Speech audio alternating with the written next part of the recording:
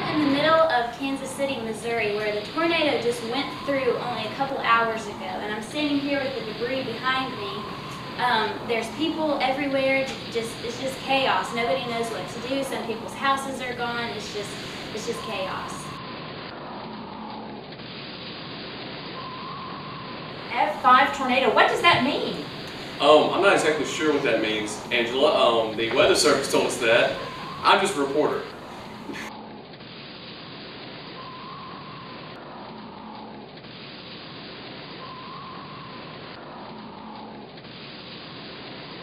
Here in Mammoth, Arizona, where several witnesses have claimed to have seen an unidentified flying object this Well, evening. it does appear that there's a Windows maneuvering behind you, which is quite interesting. So the aliens must be working off of Windows XP right now. Must be, absolutely. There was a sighting of possible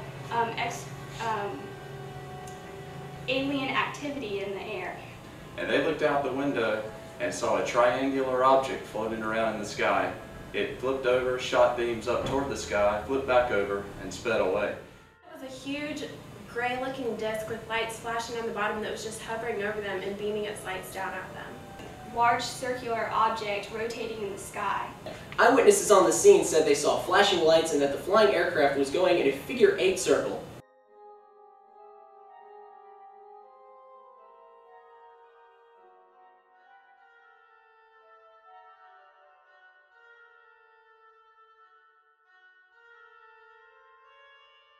People are very scared because the nature of the disease is unknown, and the quarantine has been scaring them because it is considered to be a dangerous disease. However, no true facts have come out. Right. And the quarantine would actually mean that everybody is not infected at this time. Isolation means that people would actually be infected. So, what happens if somebody gets out?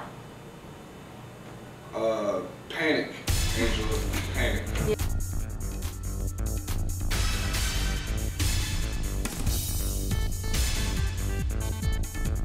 There are 2 children confirmed dead, and the driver of the Volvo is listed in critical condition. Have the parents been notified? At this time, the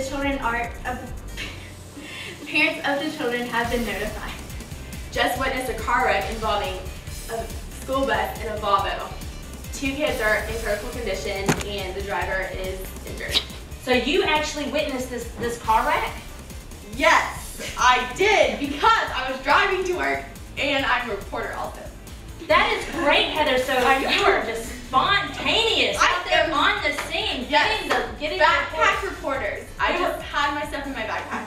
Well, we were wondering why you hadn't shown up for work yet. Angela, according to eyewitnesses, it is believed that the driver choked on a ham sandwich, causing him to run the red light and crash into the Volvo. Talked to Kelly Kapowski. When I wake up in the morning and the longest out of water, I don't think I'll ever make it on time. His son Zach Jr. was on the bus. He was sent to the hospital for minor injuries, but she was actually able to help out a lot of the other students in getting them off of the bus safely. Saved by the bell.